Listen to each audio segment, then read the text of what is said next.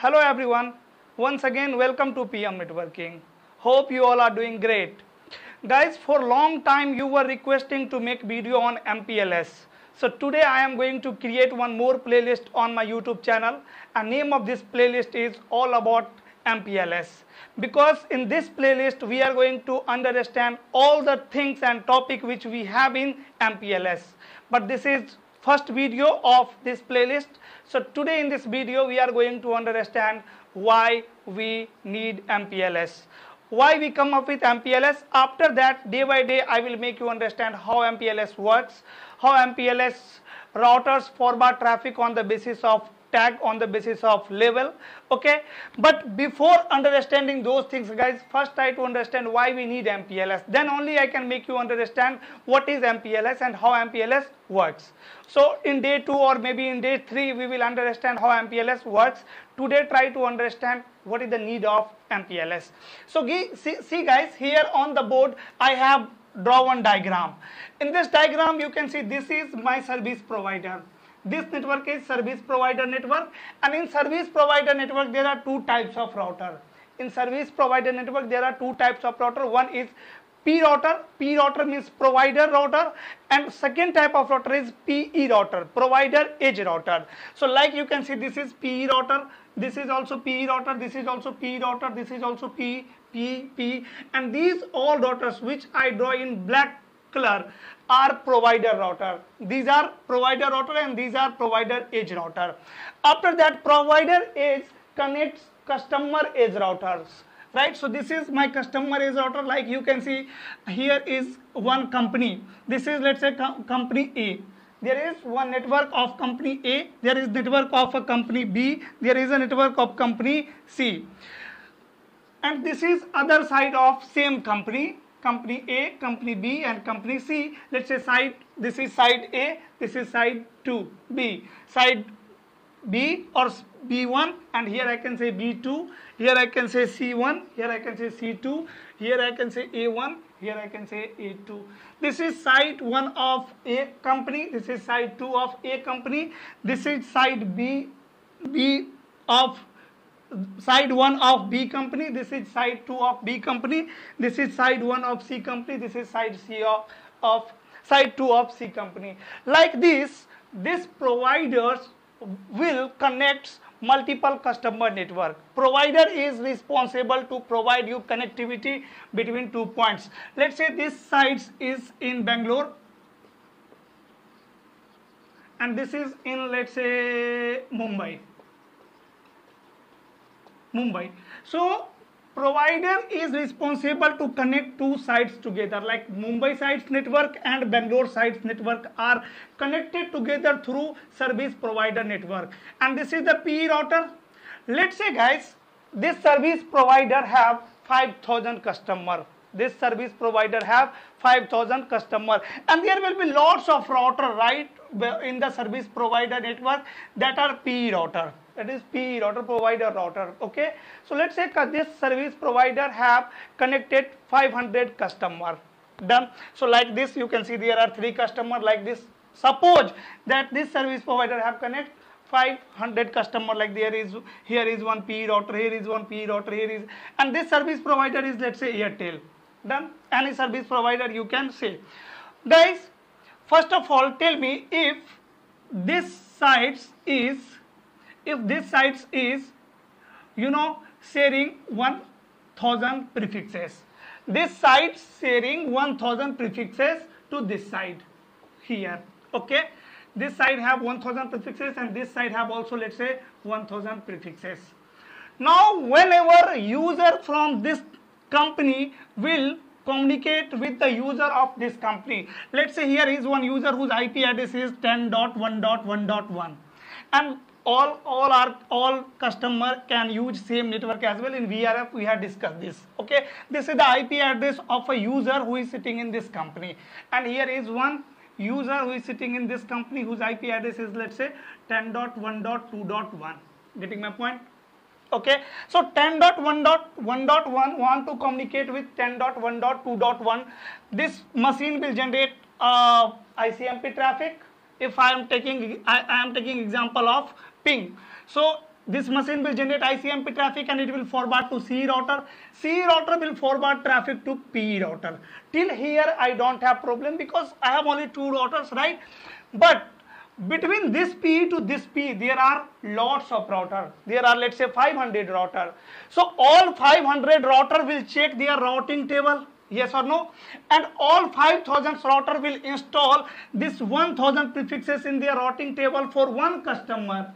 For one customer, they will install 1000 prefix in their routing table. So in provider network, right, these routers should be, with good hardware. These router cannot be the normal router. Otherwise, these router cannot handle these much amount of prefixes in their routing table. Yes or no? Like if I am connecting 5000 prefixes and total number of prefixes which I am receiving from customer is, let's say, 20,000. So these router cannot handle 20,000 prefixes in their routing table. Let's suppose when we are not using MPLS, if we are not using MPLS, let's say, then here in service provider network I have to use good hardware router, right? I have to use good router and that are expensive. But with the help of MPLS we can use normal router as well, right? With the help of MPLS we can use here normal routers, because in MPLS, okay, let's talk about MPLS later. Before MPLS, if P router will share 1000 prefixes of this company in this network and all service provider will install 1000 prefixes in their routing table. In the same way, this company is also advertising 1000 prefixes. This company is also advertising 1000 prefixes because this company have 1000 number of sites in different location. So this company will have 1000 number of prefixes and it will advertise to P router, and P router will advertise to all P router, and all P router will install all prefixes in their routing table. And whenever P router will receive any prefixes, it will check their routing table. Like, when C router, this router will receive a packet where source is 10.1.1 and destination is 10.1.1.2. What will happen? It will check, it will first open IP header, and size of IP header is 20 byte. So it will open 20 byte information, then it will check destination IP, then it will look up their FIB table, routing table, FIB table, forwarding information base table, okay, that is in data plane. It will check FIB table. After that it will check 2 things, next hop IP address and exit interface. After that it will forward to P router. Again P router will check their routing table. First it will open the IP header, then it will check the routing table, it will find the next hop IP address and exit interface, then it will forward to P router. And in the same way, all P routers, all provider routers will open IP header. It will check destination IP address, it will check the routing table, it will find the next hop IP address and exit interface. After that it will forward the traffic. So guys, here in the service provider network, delay will automatically increase. Delay will automatically increase because in service provider network, let's say between this P router to this P router, there are 1000 routers or 500 routers. So 500 routers will check IP header, it will open IP header, it will check routing table, it will check the next hop IP address, it will check exit interface, and then it will process the packet. So if all 500 routers will perform this type of processing for one packet, then you can assume the load on these router, guys. Then you can assume the load on provider routers. First problem is we cannot handle thousands of prefixes in the routing table of these router in the provider router. P routers are good router. P router can install thousands of prefixes, but these router cannot install. So these are normal routers. So don't worry. We have what? MPLS. Now MPLS comes in picture. What MPLS said? MPLS say you don't need to install prefixes in their routing table. Provider's router will not install routes in their routing table. Only P router will have the route 10.1.1.0 to 10.1.2.0. This is 2.0. 2.1. Okay. So provider routers will not have the routes in their routing table. Now automatically what will happen here? I can use, if these routers don't need to install these thousands of prefixes or 5000 prefixes in their routing table, then I can use normal router here. I can use normal router.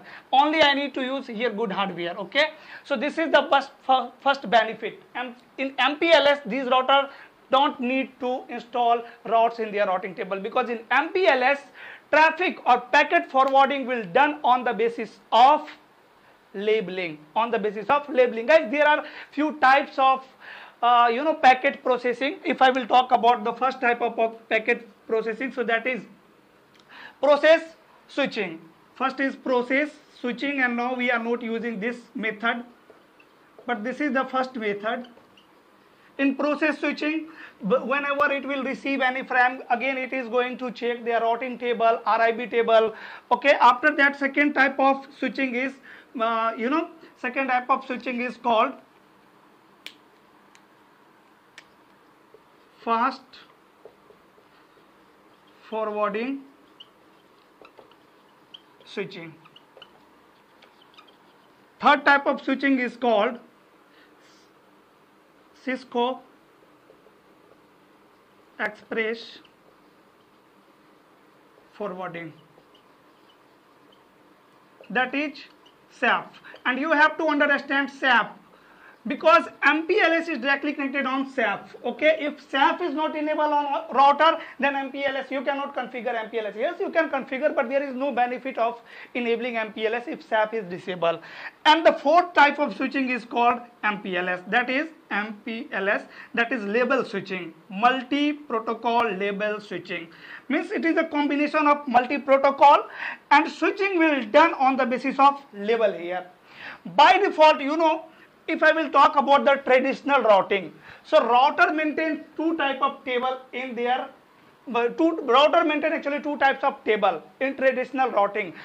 If I will talk about the router where we have not enabled the MPLS, so let's say I have one router here R1, and MPLS is not enabled on this router. So this router will have two number of table. One will be in control plane, one table will be there in control plane, and one table will be there in data plane.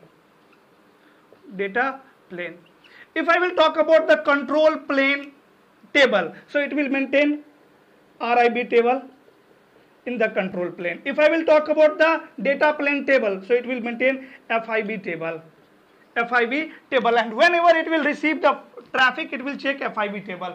But again, when we will enable the MPLS on this router, then it will, router will start maintaining two more table, one in control plane and one in data plane. Once I will enable MPLS, it will start maintaining two more table. One is called LIB table and one is called LFIB table. LIB stands for label information base table and label forwarding information base table. And now this is like RIB table and this is like FIB table. Whenever it will receive any traffic in any packet, it will check this table. If MPLS enabled router is receiving a packet, it will check this table, LFIB table. And on the basis of LFIB table, routers will take forwarding decision. In LFIB table, it will store label number with prefixes. So in this network, if we will configure MPLS, these router will not install all prefixes in their routing table. This is the first benefit. And routers will take forwarding decision on the basis of label, and size of label is only 20 bits. Only 20 bits. So by checking 20 bits information, router will switch the packet. So here traffic forwarding or packet forwarding will be fast as compared to earlier, as compared to SAF. Getting my point? Because this time it is checking only 20 bits information. Earlier it was opening 20 bytes header to check destination IP address, and after that it will look up their FIB table, then it will find the next hop IP address, then exit interface, and after that router will process the packet. But now in MPLS it will check only 20 bits label, and after that it can switch the packet. We will understand how MPLS will work. Just try to understand, guys, why we are going to learn MPLS first. Okay, I will make you understand all the things like how MPLS will work, how routers are going to add that label, how labeling will work, how packet flow is there in MPLS. All things and topic we are going to discuss, don't worry, okay? But this is day one, this is first video. Try to understand today why we come up with MPLS. So first reason is so that in service provider network, service provider router should not install what? All routes of customer, okay? Without installing routes of customer in their routing table, these router can forward traffic of customer from one point to another point with the help of label. So delay will also fast. Here we don't have any delay, and here we don't need to purchase, high CPU utilization router or good hardware. Here I can use normal routers as well, okay? And the second benefit is fast, as I told you, okay, that switching will be fast. So what we will do here, in P to C router we will configure maybe BGP, and here in service provider network we will configure MPLS. Guys, if you have less number of routers, let's say in your network there are 5 routers, 6 routers, 10 routers, then you don't need to use MPLS. MPLS is required when we have lots of routers. Like if I will talk about the ISP network, service provider network, in these type of network there are lots of routers, 500, 5,000, 10,000 routers are there. So in those networks we need to use MPLS. And from tomorrow we are going to understand how MPLS works, what it is exactly, okay? So guys, MPLS is nothing but it is a routing technique which we are using in large network for the fast switching. If I will talk about the MPLS, so MPLS will do nothing. MPLS will add one extra header, that is MPLS header between IP header and data link header. Let's say this PC will have generate one packet. In the packet source IP is 10.1.1.1, destination IP is 10.1.2.1. After that, source MAC is let's say 0A and destination MAC is let's say 0B, that is gateway MAC address. PC will forward this to SAF to this CE router, and CE router will check their routing table. In their routing table, route will be available, it will forward to this router, and here on PE router MPLS is enabled. So what PE router will do? PE router will add one extra header, that is 10.1.1.1. Destination will be same, 10.1.2.1. After that it will add one header, MPLS header. In this MPLS header there will be tag number, let's say 103, and then layer 2 header. Let's say we are using serial link, so HDLC header will be there, LC here. After that, P router will forward this packet to provider router. Provider router is not going to check IP header. Provider routers will never check IP header. That's why I am telling you that this router will not have route as well in their routing table, but still it can forward the packet, because it is going to check this information, MPLS header. Till MPLS header it will open layer 2 header and MPLS header. Inside the MPLS header it will see the tag number and it will swap the tag number. We will understand how it will swap the tag number, and after that it will process the packet to their neighbor router. Okay guys, so this is all about this video, about the today video. Today just we have discussed that in which scenario we need to use MPLS, and today we will understand what is MPLS. We will understand SAF also, what is SAF, SAF table, what is the difference between RIB and FIB table, how routers build LIB table, LFIB table. All things we are going to understand in upcoming days. Guys, if you have learned something from this video, please hit on like button. If you like this playlist, MPLS playlist, please let me know in comment. That's all for today. Thanks for watching. We will meet soon in next video. Till then, stay safe. Bye bye.